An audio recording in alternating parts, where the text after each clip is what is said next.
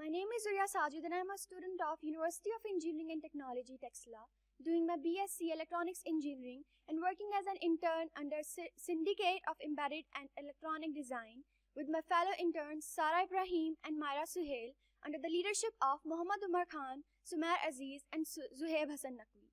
I am here to present our paper Electrohysterogram based term and preterm delivery classification system.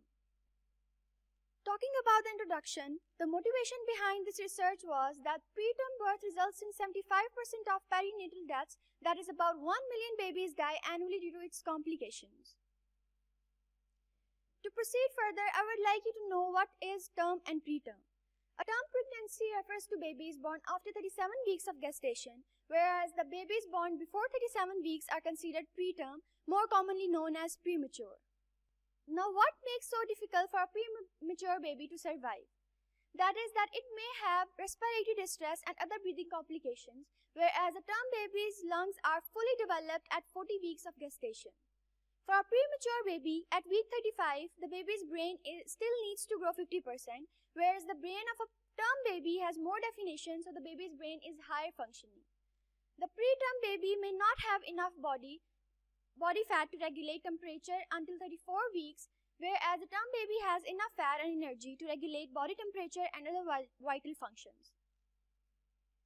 The technique used was electrohysterography, that is a promising method for monitoring uterine contractions. It is a non-invasive method and it can be made as early as 19 weeks of gestation.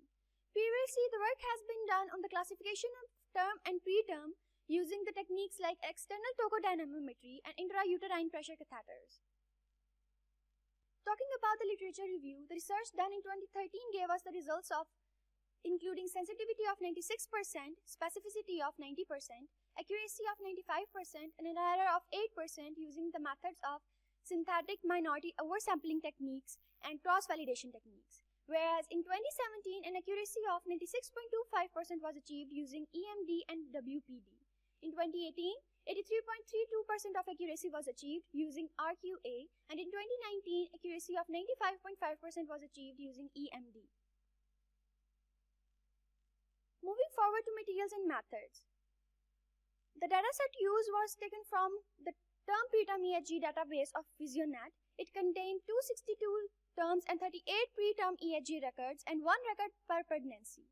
The sampling frequency of each record was 20 Hz, and 3 EHG channels were used to make each 1-minute recording, which were defined as channel 1 containing 2 electrodes E2, E1, channel 2 E2, E3, and channel 3 E4, E3 electrodes.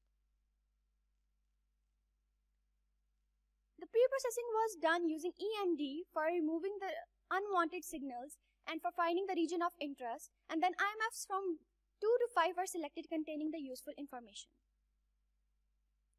This figure shows the empirical mode decomposition of term EHG channel 1 and preterm EHG channel 1 respectively.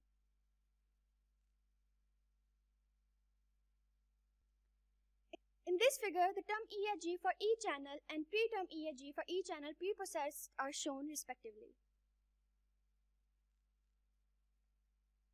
Talking about feature extraction, the features that gave us accurate results include log energy, total harmonic distortion, median frequency, quantile, Higuchi fractal dimension, difference absolute standard deviation, maximum fractal length, zero crossing rate, and Wilson amplitude. We used the quadratic discriminant classifier. It is used in machine learning and statistical classification to separate measurements of 2 or more classes of objects or events by a quadratic surface. It is generally a more general version of the linear classifier. Moving towards the results, we used 25% of the holdout validation to achieve the best results. Here, first of all, the results are shown in the form of performance comparison on QD using different feature combination, and different combination gave us different results, and 98.5% of accuracy of best result was obtained by using the features that I earlier described. Next, the classifier comparison is shown, and here the accuracy, sensitivity, specificity, and errors are shown of each classifier, and it can be clearly seen that QD gave us the best results. Lastly, class-wise accuracy term-based preterm shows that 98% of the preterm were detected correctly and 2% wrong, and same for the term. I would like to conclude my presentation by saying that term and preterm classification using EHG signatures was done. EMD was used for preprocessing and segmentation. QD achieved the highest classification of accuracy, 98.5%. In future, we aim to increase the accuracy using the same dataset. Thank you so much for listening.